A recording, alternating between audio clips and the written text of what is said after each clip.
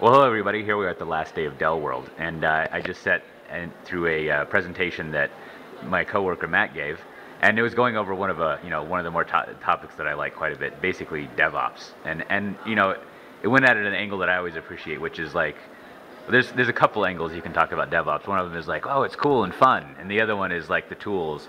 But then the pragmatic one that doesn't come up a lot is like how businesses can use DevOps. Like, what's the business benefit of it? And I mean, if you think that's a fair characterization, I mean, what would you say the general narrative of the presentation you were doing was?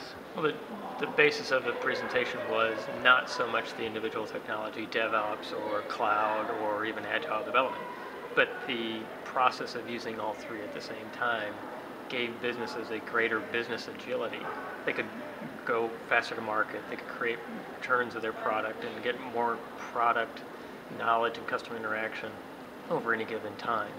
And so it was less about the adoption of one or another, more about the collective use of the entire process that drove the value for the customers. And then we gave some specific examples of companies who previously either had no product or had developed a brand new product in the cloud using this methodology, the speed with which they could do it, and the business value that was driven out of it, and mainly customer delight. Yeah, and I mean, I always, one of the cases you had reminded me of how lucky we are to have National Instruments here in town, because they, time and time again, they come up as like an interesting cloud DevOps example, and here they are, right in Austin. The interesting part about National Instruments is that the company itself makes a physical product that seemingly has no relevance to the cloud and or even the internet. They make an FPGA card, which is a sensor for things like vibration and heat and temperature and wind and so on, inside physical appliances. However, what they had discovered from a time-pressing issue on the client side was that they needed a better visualization of that, and they decided to do that in the cloud, adopting again the three methodologies, Agile, BizDev, and the cloud properties itself.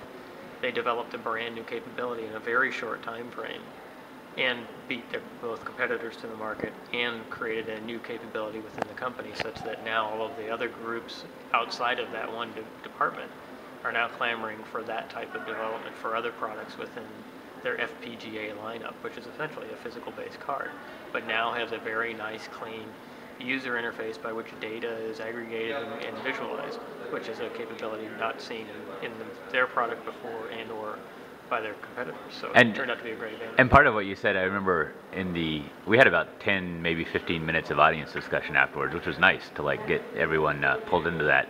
And I remember at one point someone was asking like how you get organizations and developers to adopt these processes and everything. And you were like the National Instruments thing you went over touches on one of them, and it's kind of like a flippant answer, but it's like, well, you succeed at it, right? Like it's sort of like, rather than forcing people to adopt this stuff, like these things, they should start using them because they'll make them more successful. I mean, that's sort of like the common story that we hear about SaaS, right? So there was an advantage for somebody to use a certain piece of application. They got their credit card out, they used it online, they went around IT, and they just now have this new capability, and it was very easy. Same thing with virtualization. In the early days, no corporate center-approved virtualization, but small groups who owned servers were virtualizing servers and getting more power and content out of their existing systems. So it's sort of this organic growth that is happening. And I think you'll see the same thing with DevOps and agility, in that it won't be a corporate function. Although I gave one example, I'll come back to it. It was more departmental-based or product team-based or even application-based use cases where they see greater need either for the flexibility or the agility that work process flow gives you, the process of agility. The case of a corporate function, which I think is rare up to this date, would be Netflix.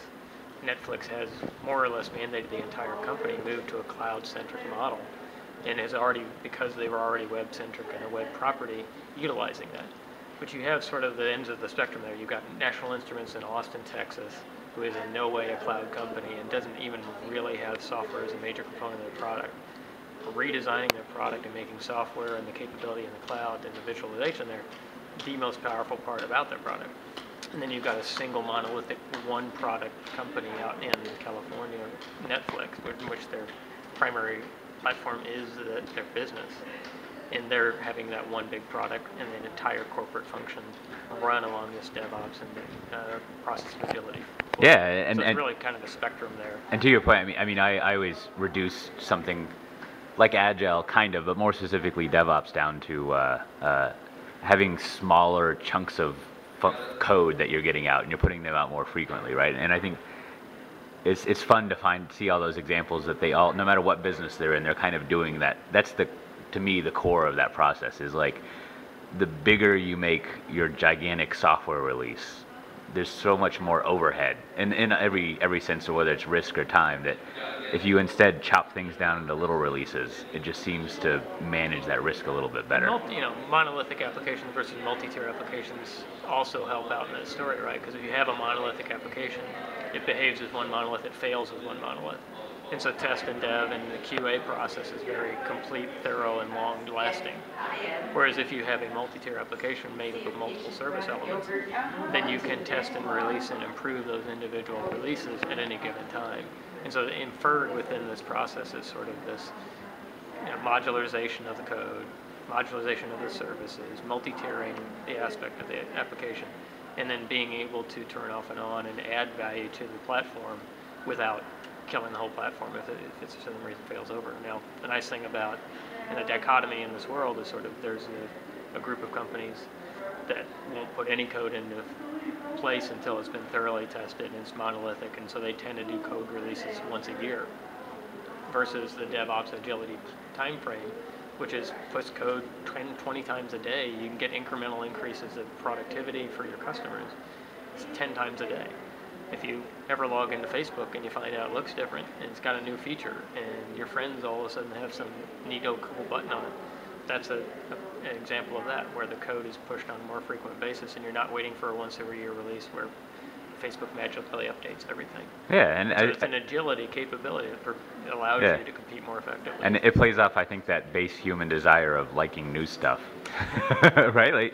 Like no matter what the product is, like if almost to a certain, I'm sure there's exceptions, but for the most part, whatever sort of thing you're consuming, if there's some newness to it, like I feel like that keeps people engaged and involved, right? Like even perhaps the thing that has the least newness to it ever, soap operas. They have, they kind of repeat the same plots and dynamics over and over again. But there's new episodes every day to keep you involved. They get married to different people. Exactly, and different people get thrown over a cliff and then come back to life. Yeah, exactly. That's basically DevOps, right? Throwing people. So that snide joking aside, so like. What we talked a little bit about what the audience was talking about, like in the Q&A session, but like how would you characterize the reaction that people seem to have to what you're talking? And so who was the audience you were giving it to first, to give context? So the audience was a group of CTOs, all of whom already use Dell as an OEM. So they write the code and they write their product independent of Dell. And then Dell actually handles some of the go-to-market functionality around loading that onto a piece of software, a piece of hardware, and shipping that to a client. So we become the hardware provider in that instance. So there are basically companies who make some physical-based appliance and then add value to it through their code. We make the physical part, and then they deliver that. The questions, I think, were pretty interesting and ranged from the experience of the audience. A lot of people were wondering if you own 45 data centers today, how do you magically go to this? It's very hard. And there was kind of some trying to get their hands around, how do I operate a business in a DevOps cloud environment? Where are my IT guys and what do they monitor? And it was sort of that, hey, you don't own data centers in the cloud. In this model, you just don't own the infrastructure. So there's no need to do that. So how do you monitor it? Well, you put instruction into the code. So we had a fairly long discussion around what does it take to instrument the code or instrument your application at the time you develop it. And that was really a mandate or a requirement of the developers. And we had some conversation about the coders up until maybe 5 years ago had no such need or interest in instrumenting their application, so they didn't. It was all handled by IT operations. QA wasn't cool in the past. Wasn't cool. Now you have a whole generation of programmers who are taught to care about all of the elements supporting the application, the databases, the services, and so on. And so this group of people also knows about instrumentation of applications. And it was, how do you get your internal developer pool to actually take on this task of understanding the application and instrumenting it and making it able to be managed in a DevOps way. So if there isn't an IT ops organization, and you don't own the infrastructure, so you don't have the teams to do that, you're actually running in the cloud, you need to monitor your application at that level. And largely it was through instrumentation of the application itself, or through monitoring tools such as New Relic, which is very popular in the Ruby community and in the online community. Right. And then there was an interesting discussion of, I always like the, I guess you call it sovereign data issue discussion, because it's funny, it like always unmasks, or it doesn't unmask, it always discovers sort of unintended consequences of like regulations and laws that like you probably wouldn't really imagine. Like, and so I mean, can you summarize the sort of discussion that was there? To summarize the issue, the sovereign issue is actually a country issue. So a particular country has either rules or regulations around data or security or the storage of its own data or of employees' privacy data, privacy rights for its population. In that instance, each sovereign entity or country can have their own regulations. Now that's at a country level. Add on top of that you have healthcare verticals with healthcare regulations and financial verticals with financial regulations. It becomes a very complex mess if you want to be a worldwide provider of your application or product to people.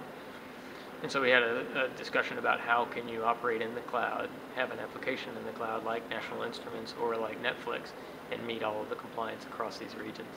And it became it's a very interesting task. And at Dell, we've looked at that, and we've looked at it for our healthcare business, learning how can we actually compete and what would it take to do so. And some discussion about whether or not that would be interesting to others to learn from that study and information. And so we looked at continuing that conversation at a later time. Well, on that note, thanks for giving us the summary. That's great. Thank you. We'll see everyone next time.